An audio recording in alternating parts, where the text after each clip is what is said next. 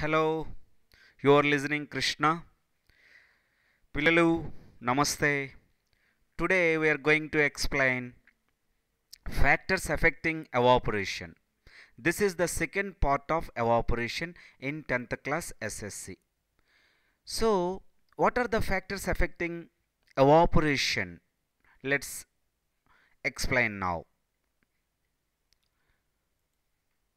Pillalu, what's inside factors affecting evaporation? This lesson is animated and explained by Krishna Gurugubelli SAPS, ZP High School, Murupaka, Srikakulam district. So, what are the factors affecting evaporation? Number 1, temperature. Number 2, surface area. Number 3, humidity. Number 4, wind speed. These are the factors affecting evaporation. So, temperature. First factor is temperature. What are the first factor? Temperature. So here the very sunshine day. This is the first beaker placed under the shiny day, and this is the cloudy light. I mean cloudy shine day. I mean this is the some cloudy day. So in the both beakers, what's happening? So here in the first beaker, this liquid, more liquid molecules are evaporating or escaping from the surface of the liquid, and then the second one in cloudy day, so the less molecules, because the temperature is directly proportional to its evaporation. That means the rate of evaporation is directly proportional to temperature. You know, temperature is directly proportional to the rate of evaporation. It is so because when we increase the temperature of our heating source, we supply more energy to the liquid. This energy is stored in the form of kinetic energy of the molecule. So, Pillalu, with the increase in the temperature, the molecules tend to collide and begin to move faster until some of the molecules escape into the atmosphere, and so evaporation takes place. You know, more in temperature, if the more temperature is increases, what happening? The kinetic surface molecules, so the kinetic energy of surface molecules are increases. When the molecules kinetic energy increases, what happening? They are simply escaping from the surface of liquid, and they are giving their energy, and they are taking their energy from the neighbor molecules, and they are escaping, and this is indirectly, this is the cooling effect of heat. You know, this is the evaporation is the cooling effect. Okay, so this is very clearly we understood that here more molecules are escaping, here less molecules are escaping. This is the first factor, temperature, which is affecting the evaporation. Okay, so next one, surface area. What is surface area? Surface area means if the more less, let's take two beakers, one is lesser diameter and another one is the higher diameter. You know, this is the lesser, first beaker is the lesser diameter, and this is the large diameter beaker. Both beakers we have taken, both are placed under the sunshine, I mean at shiny day, I mean daytime. So what happening here? The less diameter, lesser molecules are escaping from the surface area. You know, this is the high diameter, means so more molecules are escaping from the surface. The surface area affects evaporation because if more area is exposed to air, allowing water molecules acquire more heat energy from the surroundings. Due to the increased heat energy, I mean kinetic energy of the molecule, there is more rapid movement of the water molecules, which helps them to overcome the force of attraction and evaporate.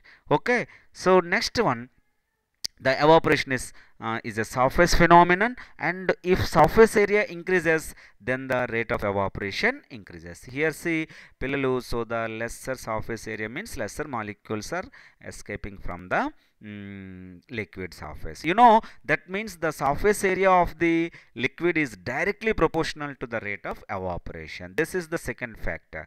Okay, next one is humidity.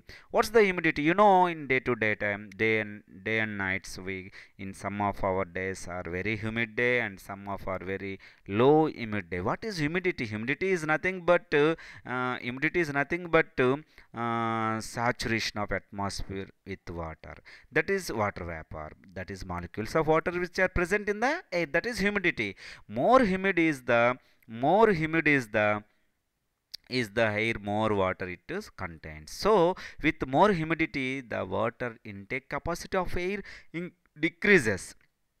That is, it gets more saturated. So naturally, with more humidity, the evaporation rate decreases. That means the more humid day is there is a lesser evaporation takes place, but less humid day means low humidity day means higher evaporation, higher water evaporation takes place. That is very, this is the reason low, but that day is very clear and very clear day, and low atmospheric humidity in the atmosphere weather though. So that means this humidity increases, evaporation rate decreases.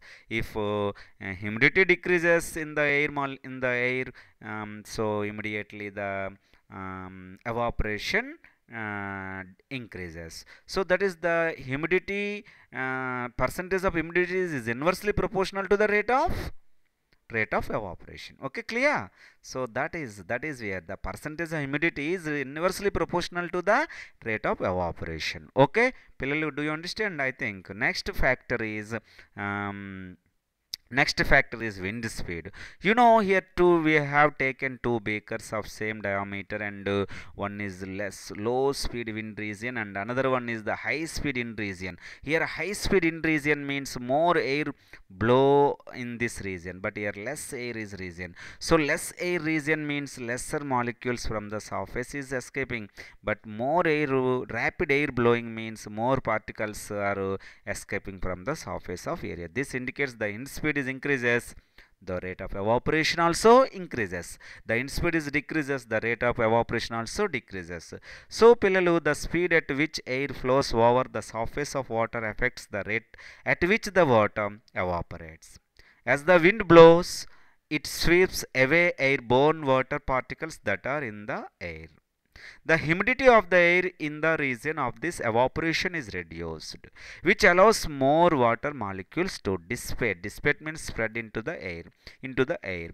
Wind Wind can also change the evaporation pressure, vapor pressure by moving air about rapidly, thereby causing it expand. This process creates room for extra water vapor, and evaporation will continue to occur while the wind is blowing. Okay, Pillalu, thank you for watching. Thank you for watching this video. So